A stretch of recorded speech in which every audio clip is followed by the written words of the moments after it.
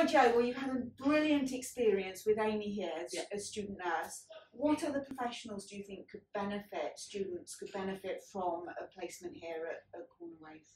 I mean, me personally, I think anyone who's undergoing training that's going to be working as part of the care sector, whether that's a physio, an OT, a paramedic, even a GP, I think should come and spend some time working in a care home. I think being in this environment, seeing people as they really are, and not when they come into hospital and they're poorly, they've got a medical condition, but actually seeing people who they are is actually so important as part of their ongoing training.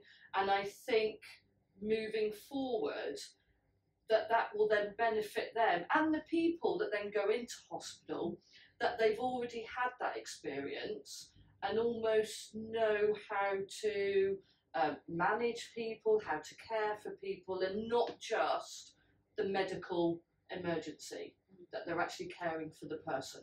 Yeah, no, really valid points. Do you think some of these healthcare professionals that we work with could benefit from what seeing goes on like the other side of the door, behind the social care door, if you like?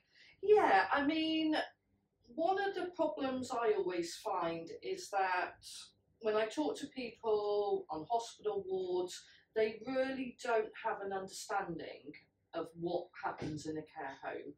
I think they think that we have our own GP that lives here, that we have our magical cupboard, that we can just go and get the medications and the continence aids and the walking frames.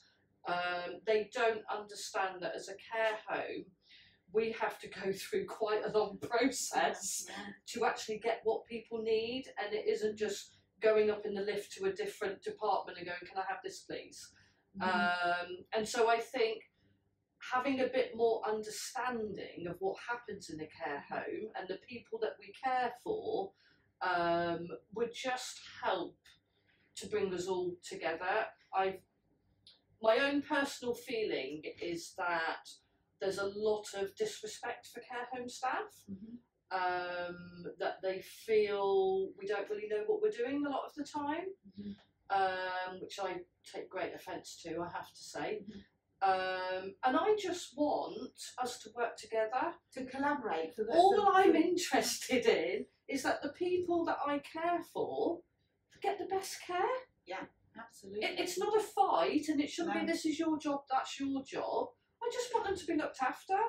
Yeah. I don't think that's too much to ask, and that there should be just a mutual respect between all professionals.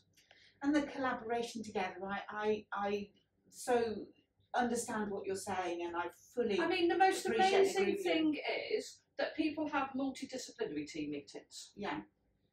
We're the only part of that team that doesn't get invited to them.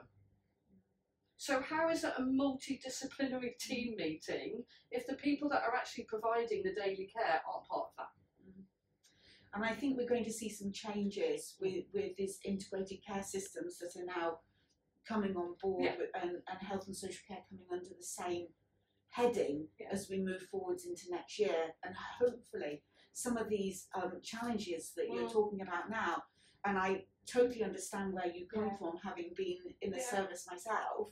I mean, I'm open to being involved with whoever and whomever, you know, if this is going to improve. Yeah, absolutely. I'm completely open to that. Absolutely. Well, we've kindly started at the beginning by getting students in when they're there, because to make a change, it has to change from the start, doesn't it? So we're looking at OT students, physio students, paramedic students, dietetic students. I think we've actually got a music therapy student that will be going out next year. So it's very, very exciting. Yeah, no, I'm really looking forward to it. And to get students out when they're learning at the start of their career, it's going to be our future workforce, and hopefully some of these challenges that you're talking about are going to be resolved there. So it's exciting times. Fingers crossed. Fingers crossed. Yeah, thank you.